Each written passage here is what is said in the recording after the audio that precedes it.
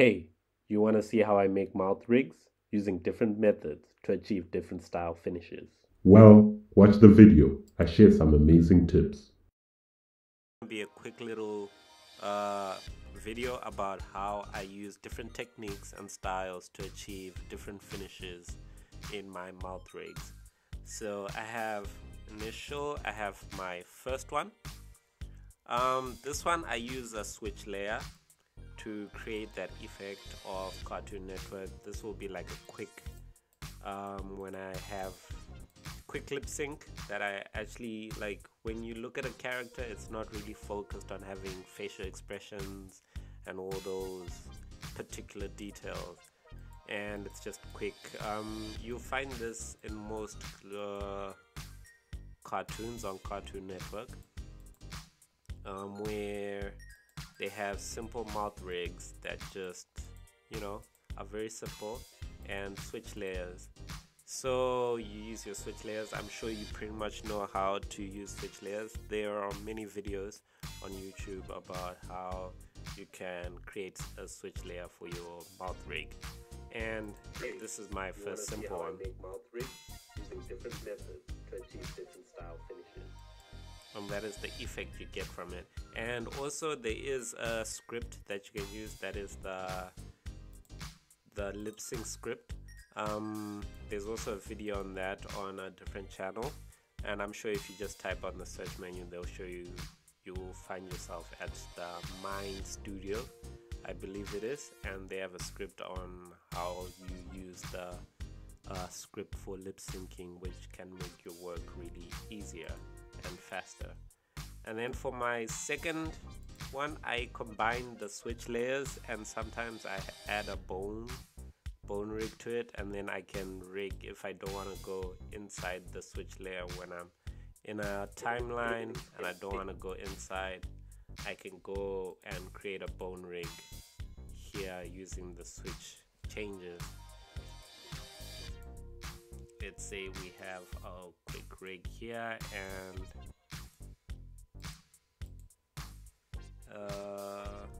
let's say words, and you can control it using a smart bone dial. And we can go to the rig, let's say at 6. Let's say it starts, go to 24, it starts with a closed mouth, and then comes there, changes to that, changes to that, and changes to that, and back at him at closed mouth. And for the other switch, we do the other side.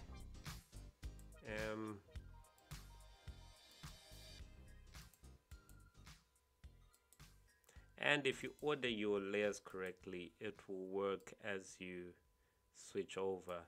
It will work brilliantly.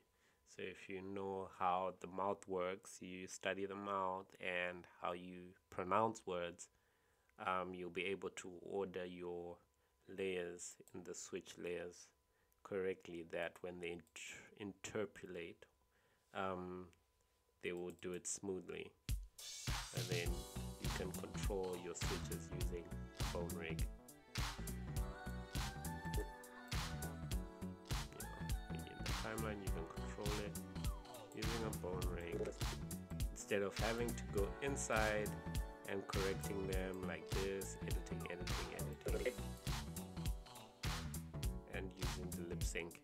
Sometimes it works, sometimes it doesn't. Sometimes the dialogue is a bit too complex and you want to actually control it, and this is a good way to control it. Let's see. It's a good way to control your layers, and then you can have more control.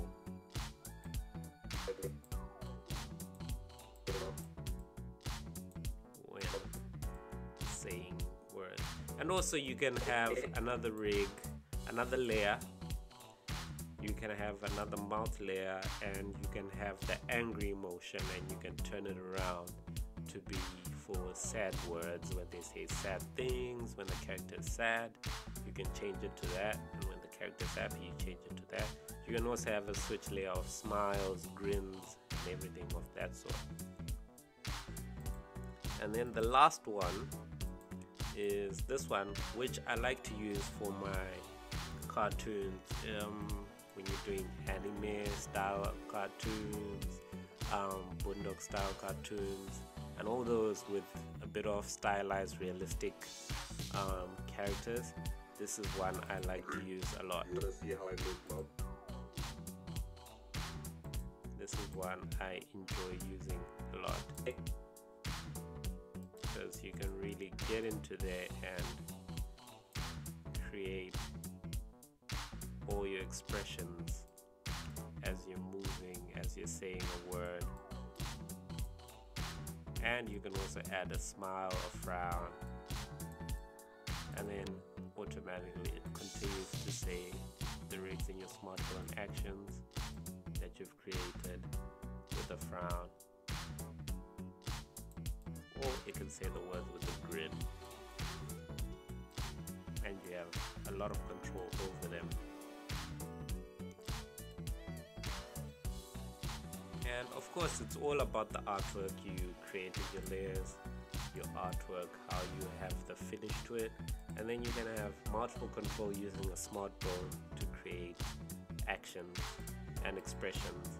And this is one of my favorite methods that I use when doing my personal cartoons. And the first one is one I use for multiple cartoons with lots of dialogue.